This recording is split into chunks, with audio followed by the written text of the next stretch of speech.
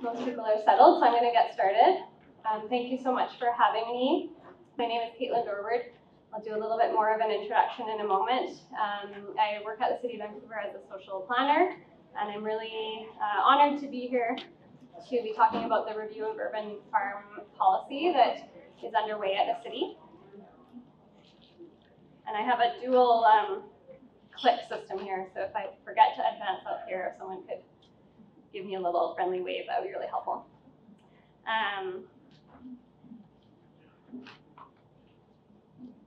So I just thought I'd start just helpful for, I think, everyone to know, get a little bit of a sense of who's in the room.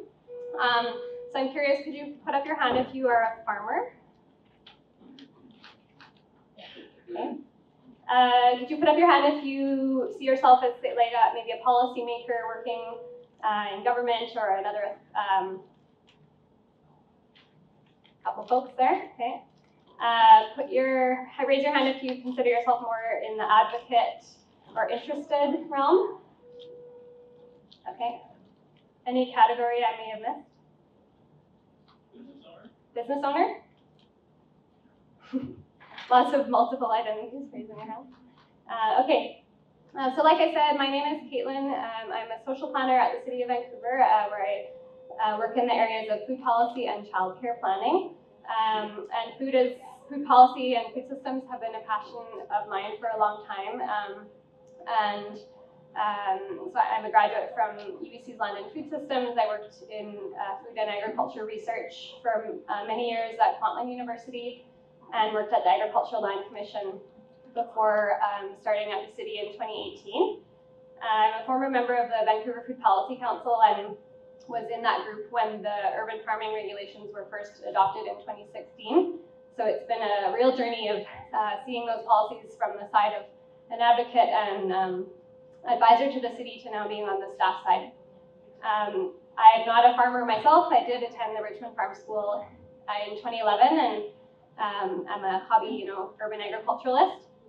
So I hope that I can bring that view to the work that I'm doing, though I'm definitely leaning on the expertise of all the farmers to advise us on what needs to change.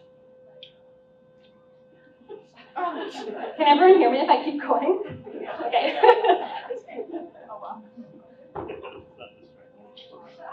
No, it's not distracting me at all.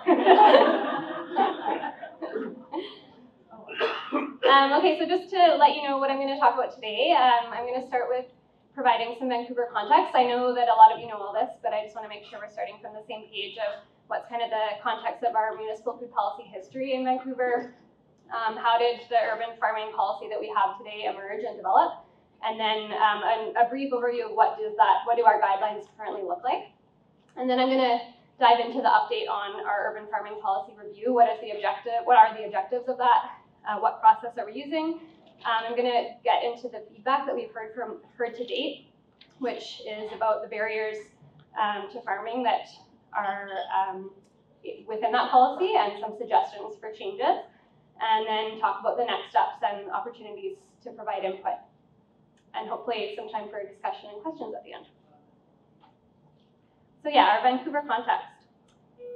So it's about 2004, there had been, of course, decades of community food system organizing, programming, and activism that really informed and pushed the city as the political or the municipal entity to really put some food policy down on paper. In 2004, the Vancouver Food Policy Council was created, and this is a civic advisory committee made up of citizens that advise city staff and council on issues affecting our food system. In 2007, the city adopted the Vancouver Food Charter, which commits the city to the development of a just and sustainable food system. And until about 2010, there was the development of several kind of one-off policies related to food systems in the areas of urban agriculture, organic waste, and other topics. Nothing comprehensive still until about 2010, when the Greenest City Action Plan was adopted. And this plan established the goal for Vancouver to become a global leader in urban food systems. And relevant to this conversation today, it included some key actions about urban farming. One was to increase the number of urban farms in the city, and the second was to develop a comprehensive food strategy that considers regulatory supports for urban farming. It was pointed out to me earlier that my slide heading says emergency of urban farm policy, which is meant to say emergence, but it might be a bit of a Freudian slip that was what I ended up putting there by accident. So really, before this point, what we saw was in the urban farming sector, as you're familiar with, there were about 18 urban farms at the time using various models, both different business models or nonprofits, and different types of farming going on. The Urban Farming Society had formed and was really catalyzing a voice of activism to the city to develop some policy around urban farming. The city was recognizing significant outcomes of urban farming in areas around social justice, food literacy, economic contribution, and environmental sustainability. And farmers, we were hearing, had concern about operating in this kind of legal gray area where there was no, as I'm going to say now, there was no business license category and no zoning bylaw allowances for urban farming, despite alignment with council priorities, increasing interest. There was no guidelines. And so this gave farms kind of this lack of security that they needed to invest in their operations. On the city side, some other points that came up was concern regarding property tax implications of urban farming. I'll get into that a little bit deeper in the presentation. But really overarching this alignment with council priorities. I should say that in this talk, when I'm talking about urban farming, my context is all of Vancouver except for Southlands. So in the Southlands area of Vancouver, that land is in the ALR, and there's a different set of regulations that apply to the land there. So all of this talk is about the non-Southlands portion of Vancouver. So really, like I'm showing, there is a disconnect between what was happening in the sector, what the council priorities were, and then what was actually written down in law. That was my forgetting to advance the other slide, sorry. So in 2013, following up on that commitment in the Greenest City Action Plan, there was the Vancouver Food Strategy was adopted. And it touches on really comprehensively many different aspects of the food system, but importantly, it celebrates the positive impacts of urban farms and included 3 actions specifically around urban farming policy development. So it identified the actions to create policy to enable commercial food production as a defined use on zoned lands, to explore possibilities to sell produce directly from an urban farm, and to create a business license for urban farming. So these are all elements that didn't yet exist. So staff had a challenge before them in considering how to develop urban farming guidelines that would achieve some of these objectives. How to create an enabling environment for urban farming while minimizing tax impacts to the city and non-farm landowners and legitimizing that land use. How do we strike a balance between enabling normal farm practices but ensuring compatibility with the urban environment and other urban uses taking place? And how to provide flexibility for the diversity of farming practices that were already taking place and that might emerge in the future. So in 2016, after engagement with the urban farming community and lots of work internally between different departments of the city, the urban farming guidelines were adopted by council. And so these introduced changes to our zoning bylaw and our license bylaw and defined 2 different distinct types of urban farms. So the first is urban farm class A, and so this is defined as the use of land with or without a principal building for the cultivation of fruits and vegetables for sale. And then urban farm class B is the use of land or premises for the cultivation of fruits and vegetables for sale, and of which all or part of the use may take place in a greenhouse or other structure and may include on-site sales. So I'll go through just at a high level what is the difference between a Class A and a Class B farm and what are the permissions and restrictions that apply to each under our current urban farming guidelines. So the first one is around zoning. So urban farm Class A's are permitted in our residential zones, including institutional properties such as schools, hospital sites, etc. Our urban farm Class B's are permitted in industrial, commercial, and historic area zones. There are some size limitations on urban farms. For Class A farms, there's a limitation of 325 meters squared per farmed parcel, and then a 7,000 meters squared limitation for for the farm as a whole across all parcels that it may be operating on. And for the farm class B, there's a 7,000 meter squared limitation. Farm sales, there's a limitation on if you're owning your farmland that you're farming as a class A farm, and it's non-institutional land, the maximum revenue that you can generate on that farm is $9,999. If you're leasing land, there is no limitation on the revenue that you can generate. On the urban farm class B, there are no limitations to revenue. So these size and farm sales limits are related to the farm taxation. So they're set up specifically to preclude properties that are farmed from being able to achieve farm status under BC Assessment, the Assessment Act. And I'll get back into that when I talk about some of the feedback that we've received. For licensing, the changes to our license bylaw created a new business class.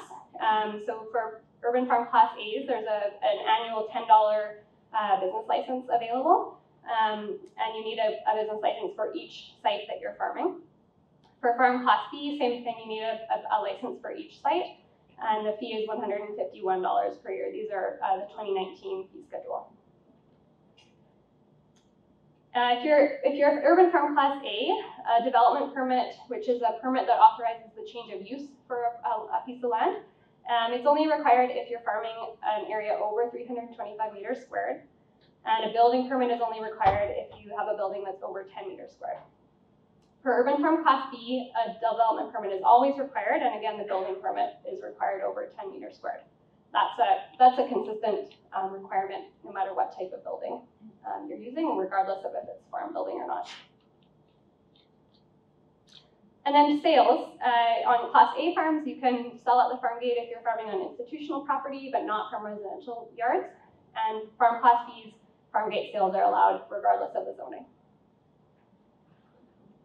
So when this was adopted in 2016, some of the feedback even that we were receiving right up to when the council date happened was some concern about some of the limitations of those guidelines that I've just explained. And in that context, and since it was a fairly new area for the city to be working in, council directed staff in 2016 when they adopted these guidelines to collaborate with stakeholders on monitoring the policy over a pilot period and report back.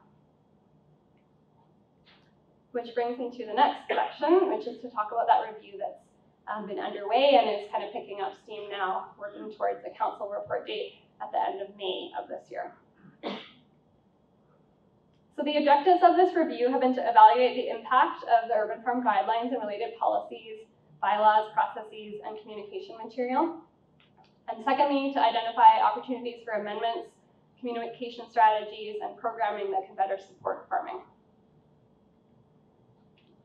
Some components of this that are kind of key to know what's going on. The first would be learning. This is a surprisingly complicated policy where there are many actually intersecting policies that the city has, and also at the provincial level that impact urban farming in the municipality. So a sort of a phase of learning how those all layer together and looking at examples from elsewhere. Listening to stakeholders is a really large component of this work, and I'll get into that in a bit more detail in the next slide. And then connecting with staff across other departments to reflect feedback from urban farmers and other stakeholders and consider solutions. So that's an important one to note, is that although the food policy file is led by social policy at Vancouver, that's my department, there are many departments that also get involved with this type of policy change. So I'm working with staff in our licensing department, planning, the business, the Vancouver building bylaw specialists, finance, etc., to reflect back to them what the feedback is from urban farmers and work with them on ideas that are feasible to change. So in terms of listening to stakeholders, some key, pieces to highlight there is the engagement that was done with farmers, VUFF, the Vancouver Food Policy Council, and others leading up to that 2016 adoption of the bylaw. From 2017 to 18, VUFF prepared a Class B impacts and recommendations report that's been really informative about some of the challenges experienced by Class B farms under the urban farm guidelines. The urban farming census from that time has also been really informative. And the other piece there is just kind of the ongoing contact that we as city staff have with farmers, whether that's in our food policy portfolio, whether that's through working with them on providing grants, working towards helping some farmers access land, supporting business license applications, and responding to inquiries.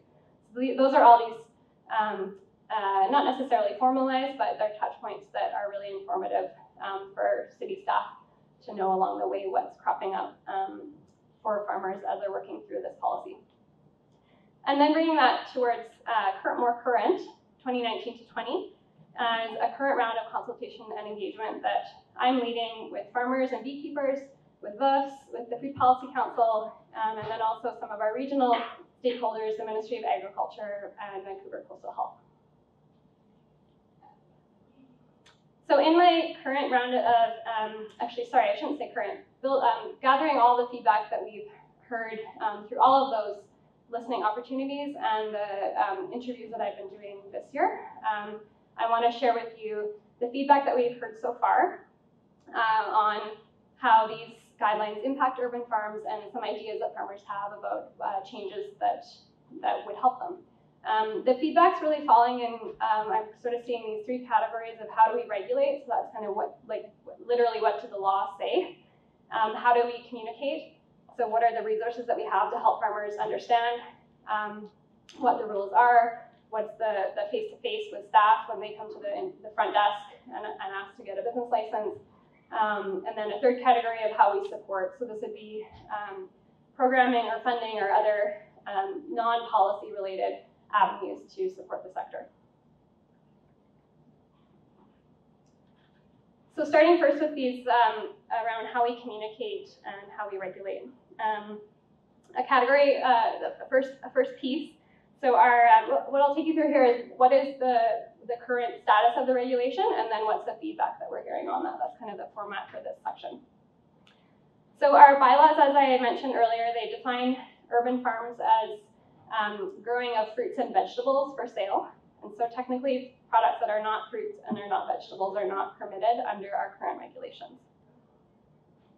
So we're hearing that this precludes other important farm products that are being grown for sale here currently and that are allowed in other cities. So there's a suggestion to incorporate some of these products. I separated them out into two categories here, the first being flowers, nuts and seeds, seedlings and starts, hive products. Those are products that are, producing those looks and sounds and smells really similar to what's permitted under our guidelines right now, the fruits and vegetables, and then for the hive products, we have honey beekeeping guidelines that already allow the keeping of bees for hobby purposes. And then there's a second category of products, small-scale mushrooms, eggs, fish, and an aquaponics type system that are probably significantly different than producing fruits and vegetables and might have other nuisance impacts that would need to be considered within an urban context. Another aspect of our bylaws is they restrict the hours of farm activity to only take place between the hours of 8 a.m. to 9 p.m. We're hearing that early morning is really the best time to do a lot of farming activities that are really quiet, non-nuisance activities such as weeding or harvesting. Another piece here is hearing that farmers often have a kind of a good neighbor agreement or their lease agreement with their landowner that stipulates the hours of operation that landowner is comfortable with. So there's already sort of some, a good neighbor agreement in place there. And so again, a suggestion to allow for non-nuisance activities outside of the hours, that should say 8 a.m. to 9 p.m. The next one is around on-site sales. So as I mentioned, on-site sales are not permitted from Class A farms that are on residential properties. And we've heard from some farmers that there's a missed opportunity there for an efficient place to sell directly from their farm. And besides just from that efficiency, there's a missed opportunity for engaging with the community and really achieving some of those objectives that were touched on a lot in Evan's talk around food literacy and people getting to know where their food comes from and what food production really looks like. And so this is coming along with a suggestion to allow sales from a small farm stand in residential areas. Our production practices, the guidelines specify that the use of pesticides is prohibited on urban farms. And we're hearing that although a lot of farmers don't necessarily use pesticides, they may use manual control methods and be farming in, trying to farm in ecologically sound ways. This is sort of seen as a double standard because our health bylaw allows limited pesticide use of certain prescribed products in other areas that are not urban farms, so landscaping applications, for example. So there's just a perception of farms being overregulated compared to other types of activities taking place in our community. So a suggestion to bring consistency across those uses, and that would also provide clarity for farms of what they can and can't do. Indoor and rooftop farming is technically permitted as a Class B category. And unfortunately, what we've heard is that we have an onerous, expensive permitting process. The building code requirements are really hard to meet. The timelines for approval are so long that it puts a real financial hardship on farmers when they have to pay for a lease of a space that they're not permitted to actually produce out of yet. And that the guidance that they receive from staff is either unclear or just not available. And then layered on top of, that is all layered on top of what everyone is familiar with being a really challenging real estate market where land is not, or buildings are not available and or occupancy rates are low and the cost is really high. And maybe I'll just mention that this feedback is really consistent with what the city hears from other small business sectors as well. This is not just urban farmers that are experiencing this, it's something that we hear from a lot of other sectors as well within the food system and beyond. So as I mentioned, farm structures that are over 10 meters squared must meet the requirements of Vancouver's building bylaw, which is like our building code. This is again something, any structure in Vancouver that's over 10 meters has to meet that. That's actually a national building code standard. So this isn't a unique piece that's specifically regulating urban farms. But despite that, we've heard that this approach isn't appropriate for non-load-bearing structures that don't have human occupancy. The cost to upgrade to meet code isn't feasible for most farms to bear. And so there are suggestions to explore ways that we might ease requirements or provide temporary permits. So yeah, definitely a challenge given that there's human health and safety concerns in structures. So this is a big one to explore. The next one is around development permits. So like I said earlier, if you're not familiar with a development permit, it's a requirement whenever something is permitted in zoning as a conditional use instead of an outright use. Then in order to do that use on the property, you need to get a development permit. So that development permit authorizes the change of use for that activity to take place that are in place for that use. So development permit is required for Class A farms over 325 meters squared and for all Class B farms.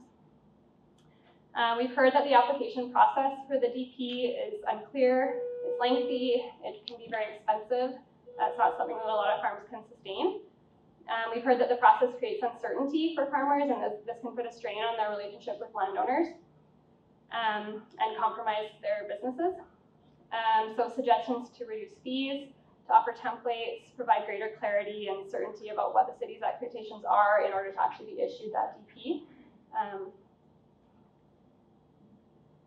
And then this is a big one. So as I mentioned earlier, the farm size and revenue thresholds prevent urban farms properties from achieving farm status. So a little bit of background there.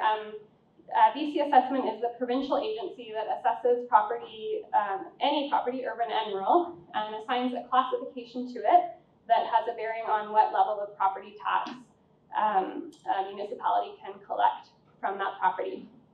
One of those classifications is Class 9, or farm class. And in order to achieve farm classification, properties have to meet certain size and income thresholds, income that's generated from farming and size that is of the property that's being used as a farm. So when the guidelines, the urban farm guidelines were being developed in Vancouver, there was concern about unintended implications of property tax. And so the guidelines were specifically designed to prevent farm properties from being able to achieve farm status. And that was through these limitations that are set on the size of farms and the farm sales that are permitted. The 7,000 meters squared total per farm and the $9,999 revenue needed if you own and are farming non-institutional land. As you can probably guess, the threshold to achieve farm status is $10,000. So we're hearing from farmers that these limitations prevent them from scaling up. They reduce opportunities to access land, and hearing really loudly that there's a perception, this creates a perception that signals an overarching lack of city support for this sector. Sorry, I should say there is a perception that this signals an overarching lack of support for this sector. It's a complicated one though, because from the general public, the city also hears a lot of aversion, of course, to property tax increases.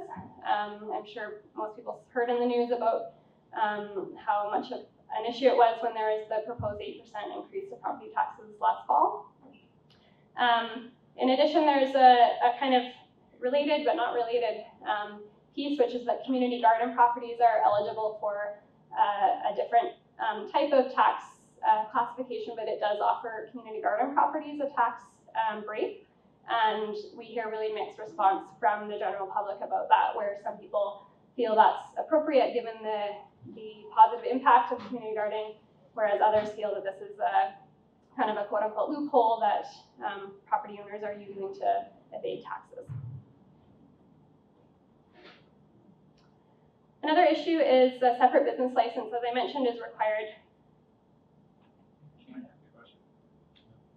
Sure.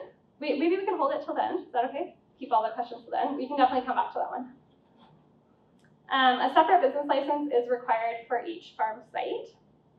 This map just shows some of the distribution of farm sites. This was pre-adoption of the 2016 guidelines. So what we're hearing there is, especially for Class A farms, which may operate with many sites across the city, the application process is onerous and time-consuming.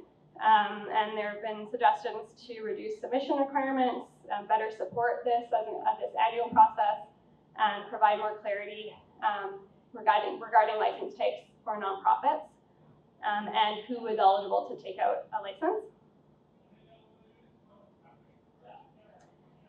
And then my last category here is more sort of a summary of feedback that we're hearing about how we communicate.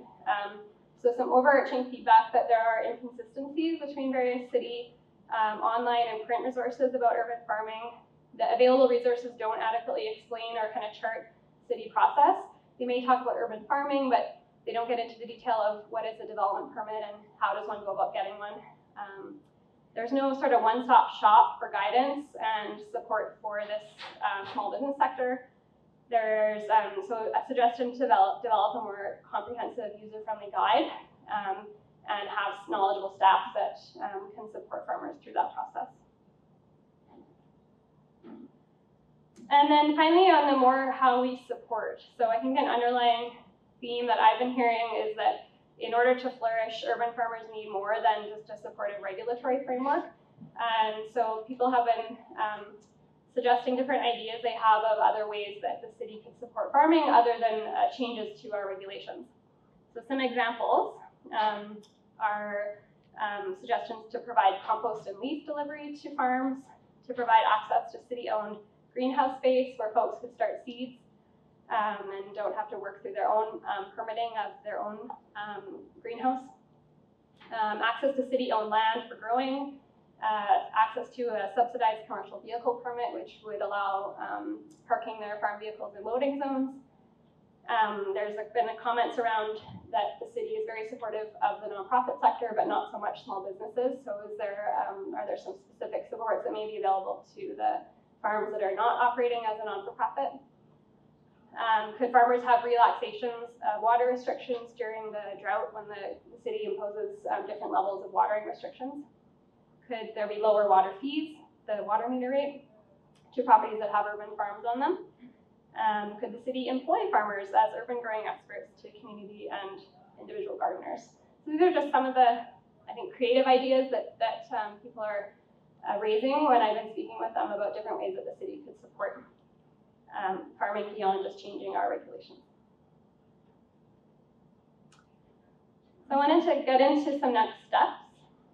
So as I mentioned earlier, the review has really picked up last year when I picked up the file and began in my learning process of understanding how all the different aspects of the policy layer onto one another, what are all the different departments involved, and that need to come along on this journey along with social policy.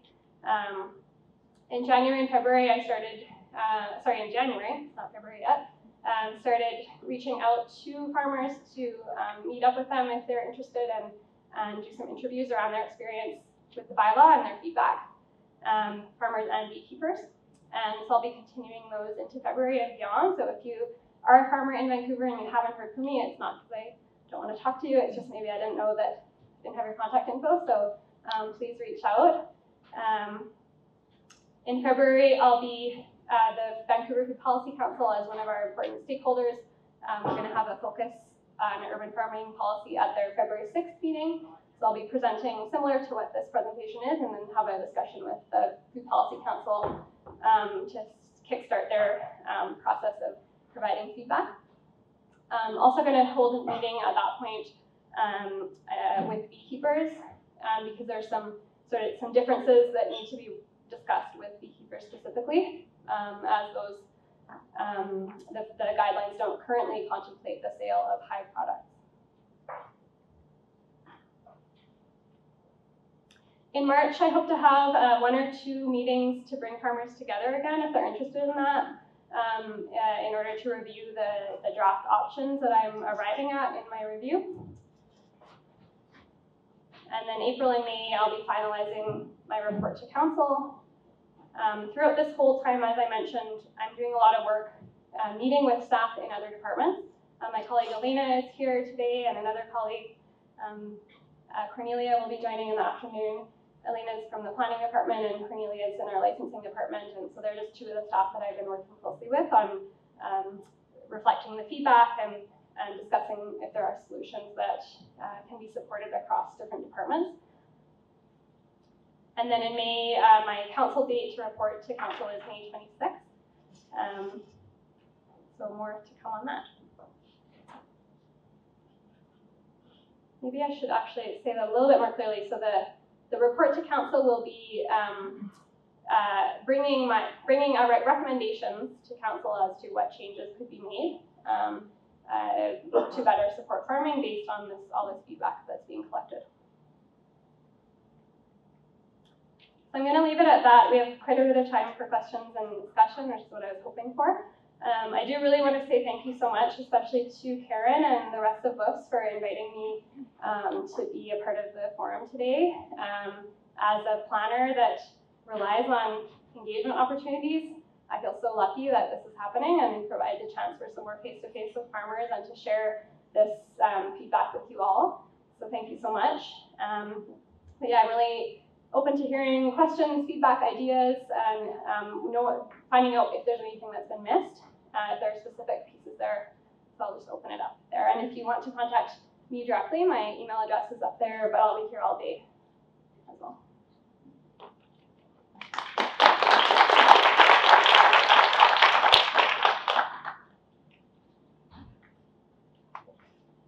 Carl. Hi. Yeah, so I had a question regarding the tax, or sorry, the farm status for urban farms and its limitation of $10,000 of revenue. So it seems to me that if a farm is operating in an urban environment,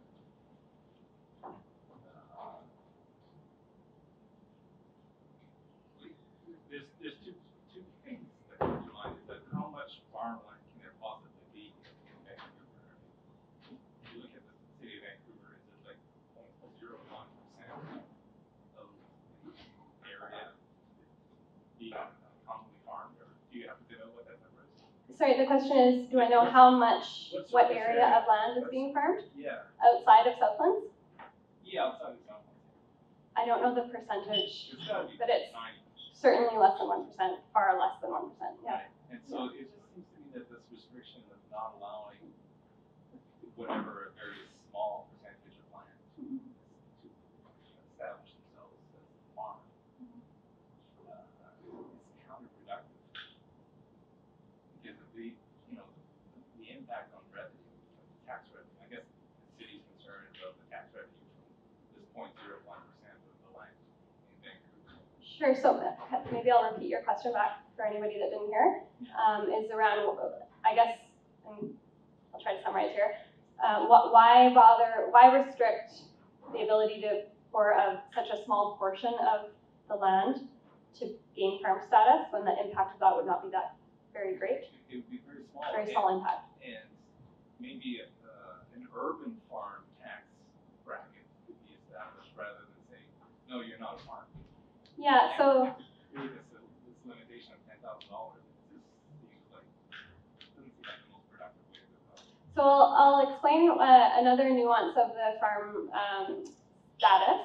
So if a property achieves, if a property meets the thresholds to attain farm status, their property tax owing goes down significantly. The property tax that the city no longer collects from that farm still needs to be, that money still needs to be collected by the city because the city has an annual budget that it needs to achieve. And so the property tax that is not collected from that property is picked up. All the other properties that don't have farm status sort of pick up the tab for that tax owing. So that could look a few different ways. If there was, say, a residential property that achieved farm status, that actual dollar figure might be not very high. So it would be an individual residential property owner benefiting from a lower property tax owing and other property owners picking that up. On the other extreme, it could be a large, I guess another point to that is the residential tax is not, the rate is not as high as the commercial and industrial tax rates. So if it's on the other hand, if it's a larger commercially zoned site that might be held by a company for development, if that property were to achieve farm classification, the revenue savings to them, or the tax savings, are very significant, and the amount deferred to small business owners and property owners is much higher. So there's a perception there that it's unfair for a corporation that may own a large piece of land to be saving money at the kind of expense of other landowners in the city. So the concern is not so much that the city is making less money, because the city will still collect the same amount of money overall. It's that who is paying for that. And to the point around why make this restriction for such a small area of land, the thinking is around as we've seen with community gardens, that if the opportunity is there to get a lower tax rate, that some people will do whatever they can to get that.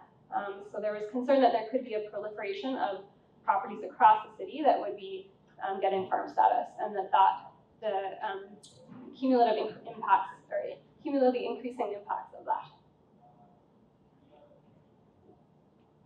But I've heard that point before, so that's definitely feedback that we're hearing. Yeah. Maybe in the Tuke, and then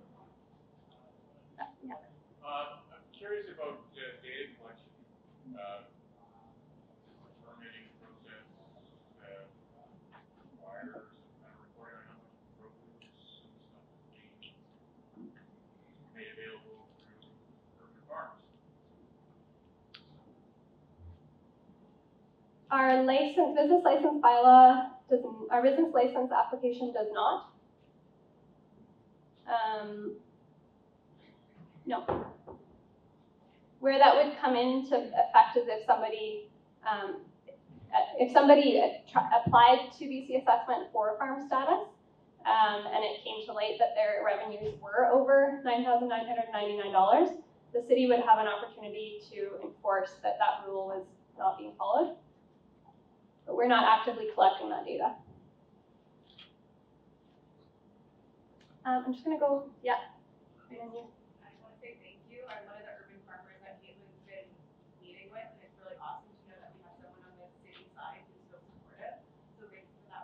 Thank you. I'm curious if you have a sense from your communication that you've already done so far, what this sector looks like now compared to when this first started. I think that there was 18 farms. What's the number of farms we're looking at today, and do you have any idea of the robustness of those farms compared to back then? That's a great question. I'm hoping actually that Anjali will, her presentation, the first one after lunch, to give the preliminary results from the census, will really speak to that. Maybe I'll just say a bit, and then I'll ask you if you want to comment on this. The number of farms on my contact list for interviews happens to be 18, but I haven't heard back from some of those farms, so I don't know if that's because they're not operating or they're not comfortable or interested in speaking with me. So anecdotally, I'm not sure, maybe the number is about the same.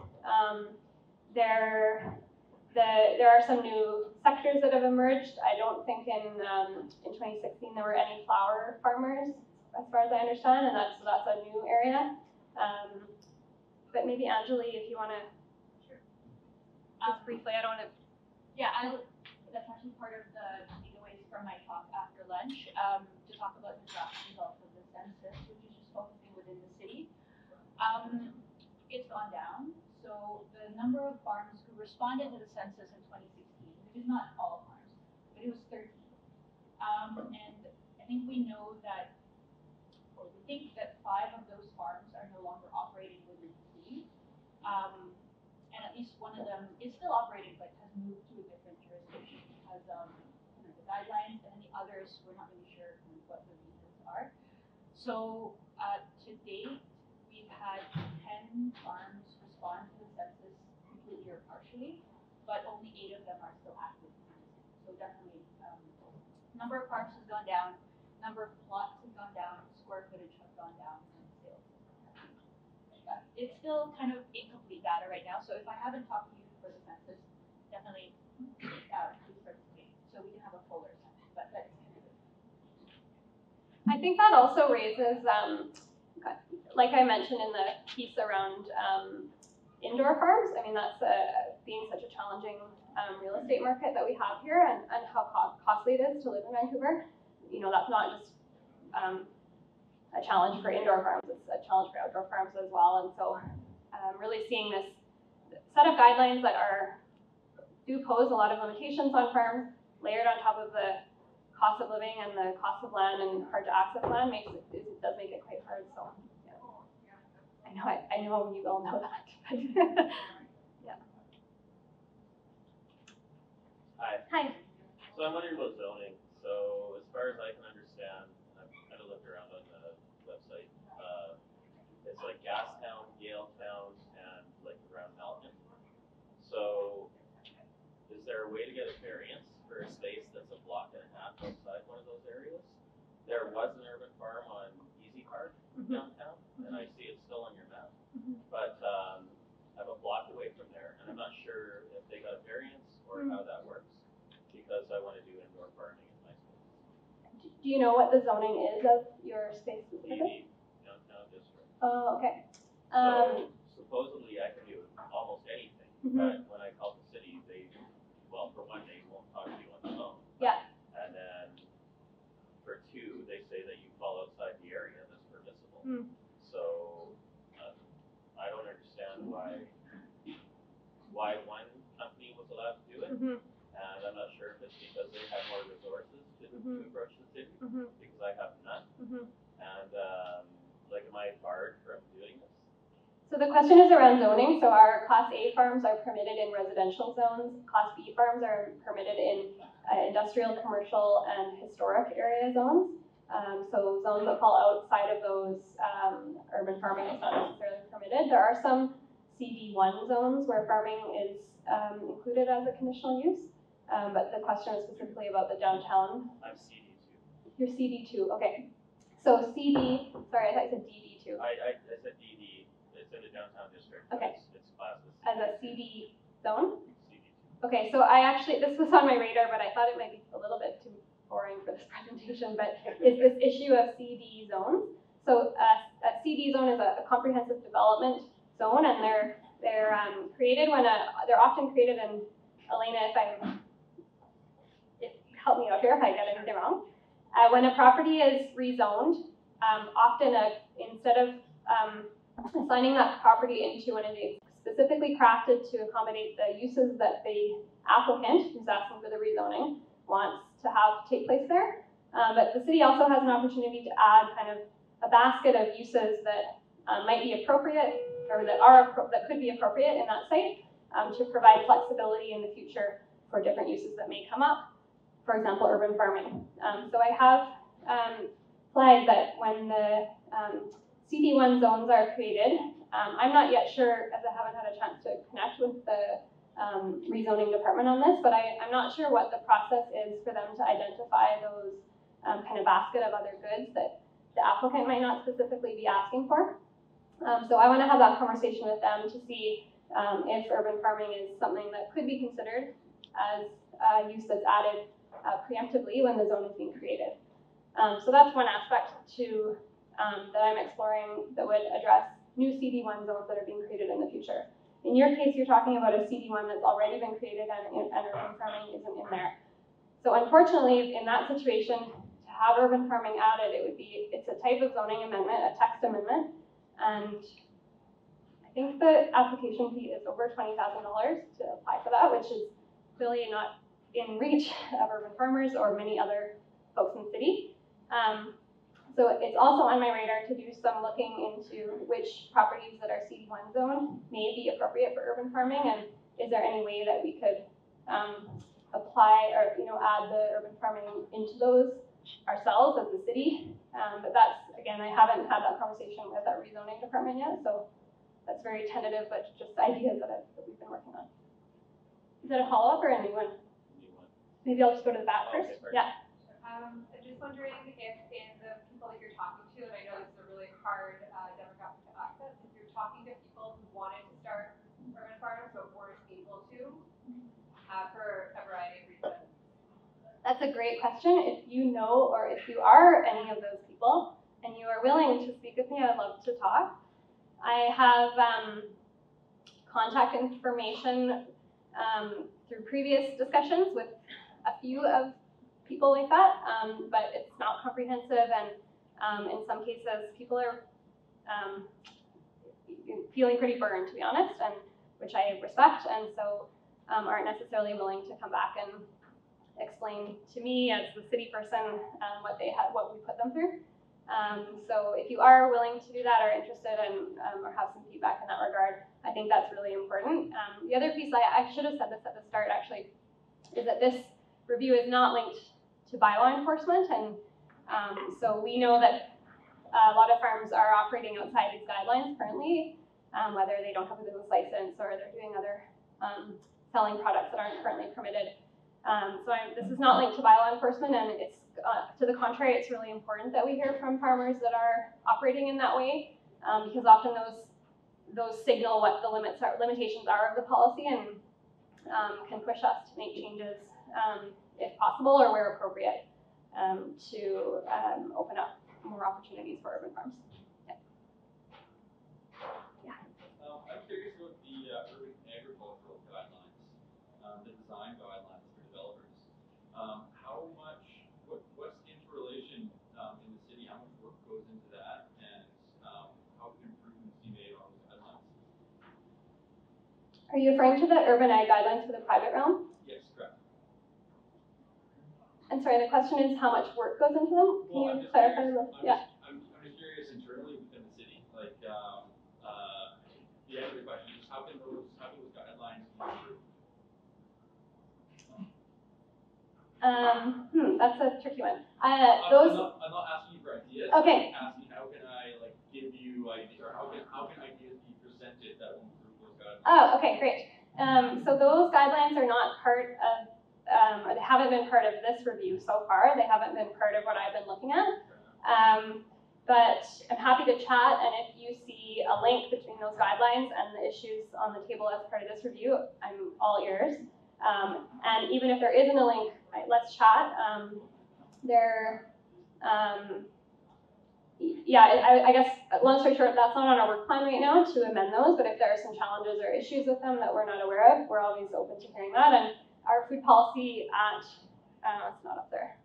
Foodpolicy@vancouver.ca is that email goes straight to my team, which is 3 of us. We all work about half time on food, and so any issues like that, we're always happy to respond to in there. Yeah. Yeah. So my other question is, in regards to urban farming, I believe that urban farming is considered to be in soil, and that if you just do hydroponic, then you're considered to be a manufacturer, and so you're not subject to the same rules. So is there any truth to that? So the question was, the impression is that urban farming is defined as being in soil. And so if you're growing in a soilless medium or growing hydroponically, then you would not be subject to the urban farming regulations. You'd rather be subject to the food manufacturing regulations. So I hadn't heard that until actually just last week, where I heard that in some other cities, that's the license category that is offered to aquaponics folks. So I don't have an answer for you specifically, but my impression thus far is that we would license that as an urban farm, but it's on my radar to look more into. Yeah. When will you be looking? Through this review. So by May 26th, you'll have an answer. I should have an answer before that because I'll have to have a draft that would be ready about a month before May 26th. So yeah, I'm happy to chat more and follow up. Yeah. Yeah. Does your report on May 26th need to be ratified, or is that just so that the The question is, does the May 26th report need to be ratified? Do you mean adopted by council? Yeah. So I anticipate that I'll be reporting to share what I've learned and recommendations that for changes, amendments to the guidelines. Any amendments that are being recommended need to be supported by all the different departments in order to get in front of council. So that's what I'll be getting up there with. Yeah. So those would, yes, they would require a vote by city council. If there are changes to the zoning bylaw, which would be entailed in many of those suggestions that were made, then that would have to take place at a public hearing. So yeah, it does have to be voted on by council. Yeah.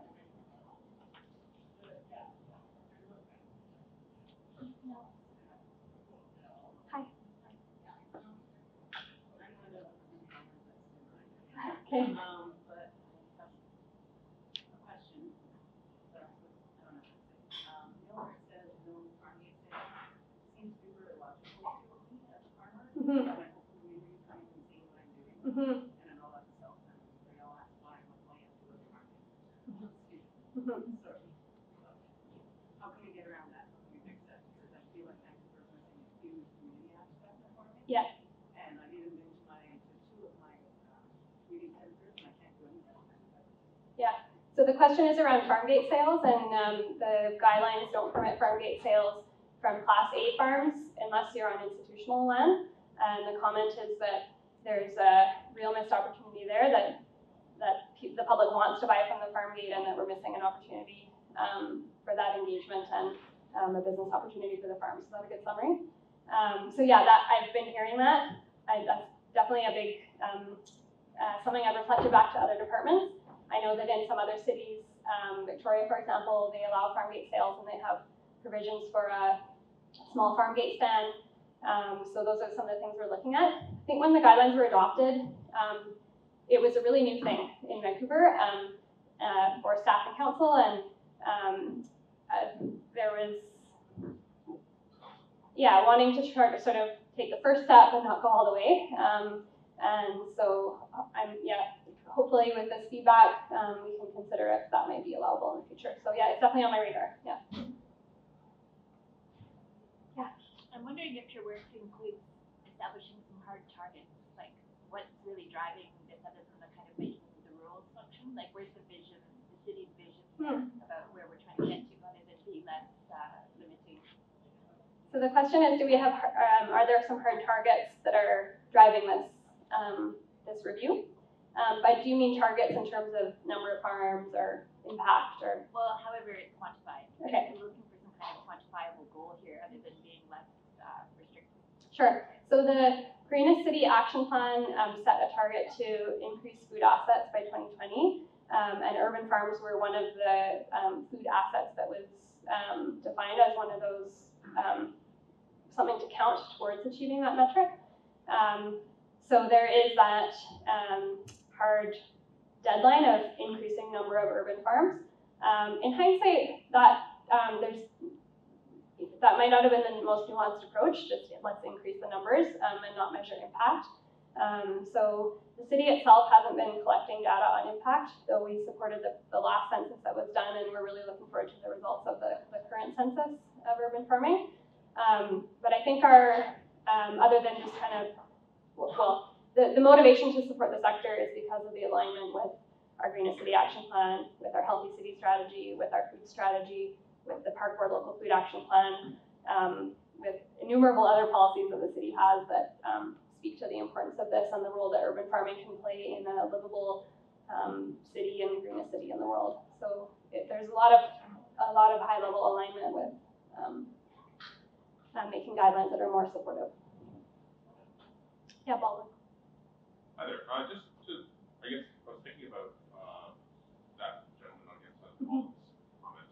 I'm just wondering if there are any sort of moves in the city to implement an inclusive urban farming allowance for all zones, so that you don't have to do a spot, text change for this particular zone or subzone, but that the city will explicitly, unless otherwise stated, allow for certain kind of activities, whether it's Pate farms or whatever else.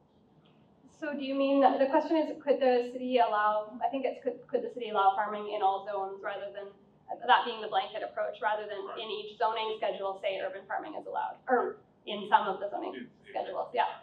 That's a good question. So in some, so that would be the section of the bylaw that says the uses that are permitted in all zones, rather than it showing up in the district schedule itself. That's a great question, something I can talk with Alina about in the planning department. I'm not sure.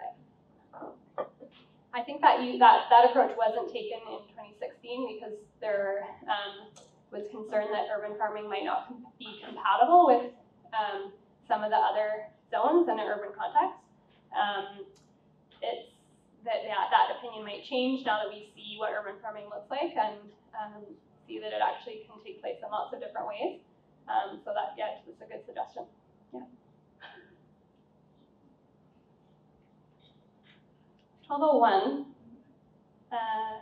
Maybe I can go to that question and then see if we should wrap up, but yeah. I guess a comment. I'm looking at this tax structure, and you discussed it earlier about how we're different allocating taxes in places. And I'm wondering if you just turn that telescope around the other way, you might see that the more people achieve this farm standard, the more social pressure there is on those who are not farming, and they're get on with farming, and the end result is everybody's got a farmer in the backyard, and it's like cost of property taxes directed back to where they are now. Yeah, the city would look really different. I think the comment was that if farm status was allowed, then is that a good outcome if there's a proliferation of farms across the city? Yeah. Maybe have time for one more. I think we're going till 12. Is that right? Yeah. We're a little bit over time, but yeah. I rent and I farm on, which I think most people that I've met rent the land. Yeah. And my landlord said no for 2 years because he was told by an insurance agent that his insurance was sky high. So I'm wondering if there's anything to provide us with regarding taxes, not owning the land, all that kind of stuff that we can get to say no, it's not true, or yes, it is true. I provided everything from the website. I finally changed his mind, but he was still no, and yeah, it was really, really hard. I think I don't understand the link with insurance. Can you explain? With his property taxes would go sky high if Oh. I farmed on his land. Oh. And so he went to an insurance broker or tax expert, I'm not sure where he went, but he was told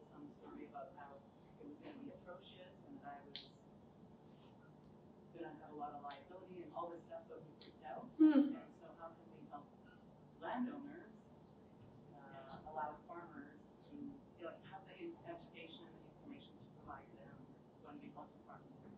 So I think the overarching theme of the comment is around the relationship between the landowner and the farmer, who's often a tenant, Yes. and that the taxes and insurance and permits, et cetera, can put a lot of strain on that relationship.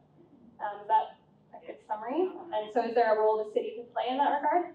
So I think that falls into this category of kind of how we communicate. And I think the resources that we have right now aren't sufficient. They don't explain the ins and outs adequately. There are some places where there are inconsistencies in what we've stated. And it's not clear to folks where they can go for support. And then, in addition, sometimes the staff that are contacted may not have knowledge about urban farming and don't have an answer or don't have the right answer. So that's, yeah, not necessarily policy change, but process change and communication change. And so that work probably, so that's the kind of thing that probably doesn't need to go to council for approval. You know, if we're going to create a guide, handbook for urban farming, that's not something council necessarily has to approve. So I got to check with. Is there something that city can provide regarding taxes for the landowners that the farmer could take? Because everything that I got from the city was great and explained everything, but it was Geared towards the farmer. It was learning from his taxes. It was totally not the same. Two totally different things. That's why I'd like to be able to provide a landowner, like, I would like to farm, here's the guidelines from the city, I have that info and I can give it to you. Yeah. But everything I gave him was contradicting what he was told. Okay. I guess it's hard for me to say if I don't know what the other source of information was. And so I think when there is a case-by-case situation like that, again, that's hopefully where staff in my department could support by being a contact point for urban farmers to reach out and say, hey, this is what my landlord's insurance broker or accountant or whatever told them. Is that accurate or not? And for staff to be able to respond to that. But it also makes me wonder if communication material wise, we should have some material that's for farmers, but also some that's specifically, that's from the landowner perspective. Like, so your tenant wants to farm kind of thing. What does that mean for you as a landowner? So that's, I don't know if that would help, but yeah.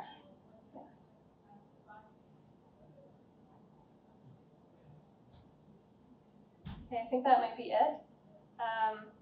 So yeah, thanks again. Thank you so much for having me here. I'm really looking forward to continuing to connect. Like I said, if you want to talk more, if you have issues or ideas, I'm available at the email address up there, or I'm here all day. And the more that we hear from you, the more this will be a success. So I hope that we can continue to work in partnership.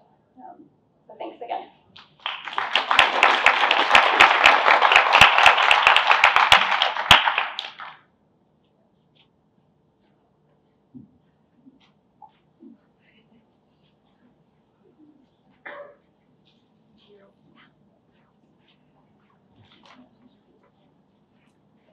Thank you so much to Caitlin for all of that great information, and also thank you to the City of Vancouver and all the other staff that are here today. Sorry. Just saying thank you again to Caitlin. Thank you to the City of Vancouver. So we are breaking now for lunch. The lunch is going to last until 1:20 p.m. It will be served in here. You're welcome to go off-site and come back, of course, but we will have a great lunch being served in here. Reconvene at 1:20, and again, we'll have sessions in this room and sessions upstairs. Please refer to your program for details on those. And again, as usual, if you have any questions, don't hesitate to ask me, Karen, or Judy.